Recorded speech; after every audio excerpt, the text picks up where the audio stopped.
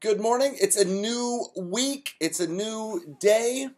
Glad to be with you today. And we are into our last week of our 21 days of fasting and prayer. Our last day is Sunday. If you have to end Saturday, so 20 days of fasting and prayer, that's fine too. Sunday's our last day. So we are in the home stretch. And we'll kind of be talking about that during this week because if you're new to fasting, the last week has its own challenges. In some ways, it's the easiest week. Your body has acclimated. It's changed. It's gone through that detox period. Thank God. Come on, someone, give me a holler. That first week is rough. It's rough. But you have figured out some things and navigated some of those physical challenge. The last week tends to be a week where, at least for me, I have a lot of desires, temptations. That's the word I'm looking for. Start dreaming about food and those kind of things. So the last week can be tough, but you got this. And we're going to start off by touching the most important thing. We do want to remind you that the 31st is our business meeting. We call it Vision Night here at Shoreline Community Church. I'm getting people who are asking me if we got a lot of things. We've got two deacons that we'll be voting on. Dan Patna is going to let his name run again for this year. We love Dan and so glad that he's going to continue to possibly serve as one of our deacons. And then we have Lydia Lepresto, brand new, stepping up, first time. So there's really nothing except for, we'll go through the financials, which don't usually take long. So my point is we want you to be there. If you're a member, a lot of people are asking, do we got a lot of business? Because of the pandemic and because we're going to be virtual, we're going to keep it light. We're going to keep it streamlined and we'll move fairly quickly. So that's the 31st, 6 o'clock. There's a go-to meeting link on our website, sccbranford.org. It's right on the front page. Go down a little bit. You'll see Vision Night, and the link will be there at 6 o'clock. We really, want you to be there, need you to be there. It's always important. But we've condensed things down this year. We're not getting crazy. We're not making changes to our bylaws or anything like that this year. Pretty simple, straightforward, and we'll keep it moving. So we'd love for you to join us. Shouldn't take us an hour to be in and out and done and get you on with your evening that night. So if you're not a member, you're always welcome to join us. You would be able to join in. You would not have a voice, but that's okay. You can see what's happening. It's not going to be one of our exciting ones. There's not going to be a lot going on, but you're part of the family. We'd love for you to come and be there. We have nothing to hide, and you're welcome to join us. Okay, so the other thing is this Sunday is our prayer, 6 o'clock here in person or at home. We do that via Facebook Live, SCC Branford. Okay, here we go. I want to talk to you about your heart today. Check your heart. That was kind of a funny saying Christian comedian was sharing there for a while. And but that's what I want to talk to you today about. I want to talk about checking our heart, keeping our heart in check. Because this last week, if we're seeking God, things are going to bubble up. Things are going to bubble up. God's going to work on our hearts. He's going to confront some things. He's going to get a hold of us. That is part of fasting. That's what should happen. And so this last week has been my experience, and I hope it's your experience, that God begins to say, this attitude, you've become so accustomed to them, you don't even realize that's sin anymore. The way that you interact in your marriage, huh? I want you to see how it looks to you. Your kids, the things that you're allowing your kids to get involved in. Let me show you where this is heading. God loves us so much that He is constantly working in our hearts, and that's what I want to talk to you about today. So in Joel chapter 2, didn't know that there was so much in the Old Testament about fasting, did you? In Joel chapter 2, I want to read to you from verses 12 through 15. And my Bible gives us a heading. It says it's a call to repentance. God's always going to call our hearts to repentance. We have this tendency to believe that, and we've gotten into this real false narrative that God works through our actions backwards. No. God's always going to work with our hearts, and the overflow of the heart will be how we speak, how we treat people, how we interact, how we conduct our business, how we parent, how we spend our money, how we spend our time. It's always starts with the heart. You're not going to change an action until you change your heart.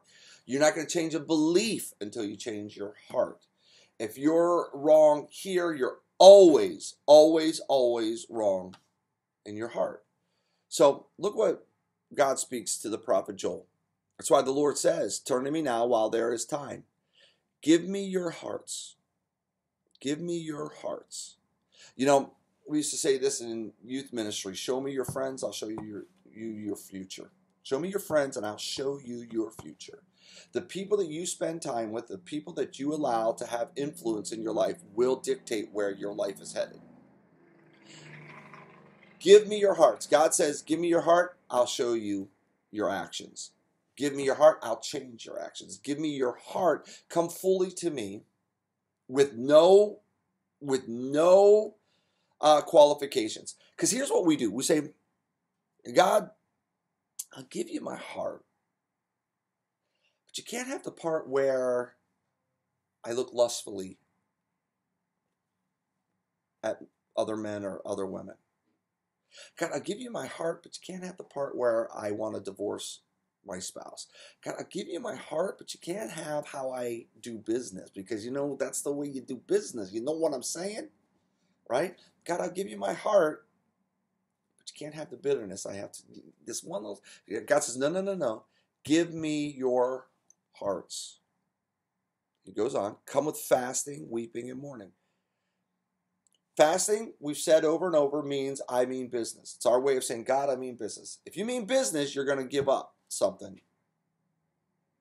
Weeping shows that we are sincerely broken. Mourning says that we are giving it up. Mourning means we're letting this die. It's dying. It's dead to me.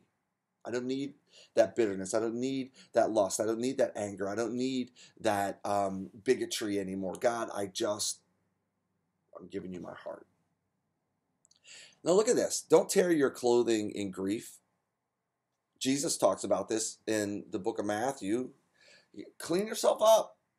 Put your hair. Don't let anybody know you're fasting. Don't tear your clothes in grief.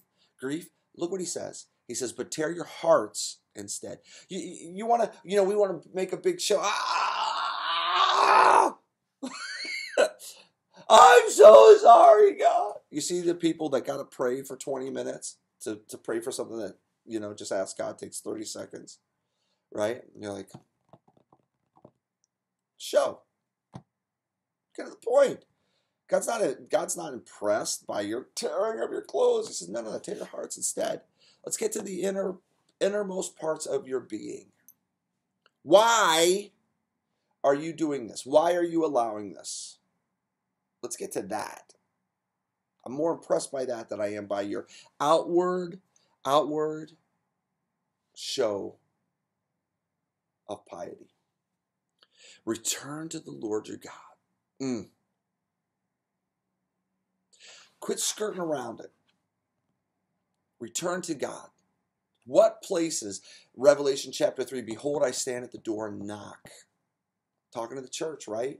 Behold, I stand at the door and knock. If you'll let me in,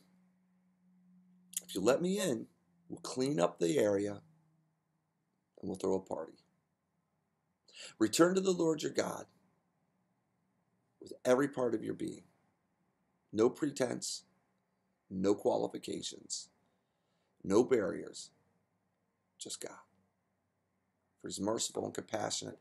He's slow to get angry. He's filled with unfailing love. He's eager to relent and not punish. God just wants to love on us. He doesn't want to discipline us. He doesn't want to, put barriers on our life.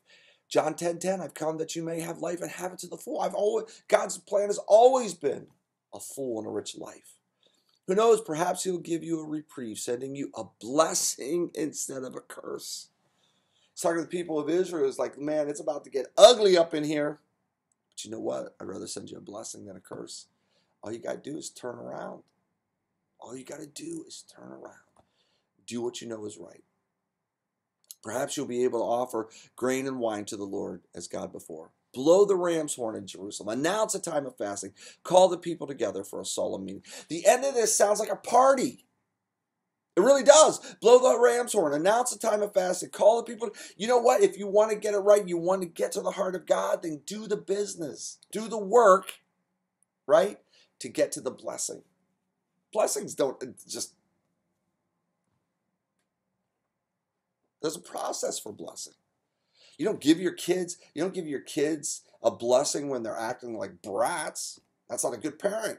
We've all seen those parents and we're like, what is your problem? You're just reinforcing bad behavior. Stop it. God says, I'm going to reinforce good behavior. I'm going to reinforce the things that you do that are right. Because the things that you do that are right are a blessing to you. It's not about us, God. The blessing is ours. This last week, say, God, examine my heart. I said yesterday in my sermon, let's make it a point to reach the Father's heart this week. Let's make it a point to touch the Father's heart. Let's make it a point to connect with him. Not just click off, I didn't eat lunch, missed social media. No. Let's take that time and let's focus on meeting with God.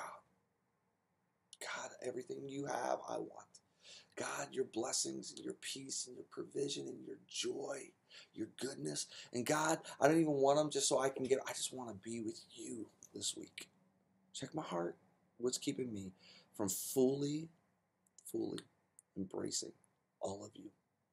God, I pray that we would run after you.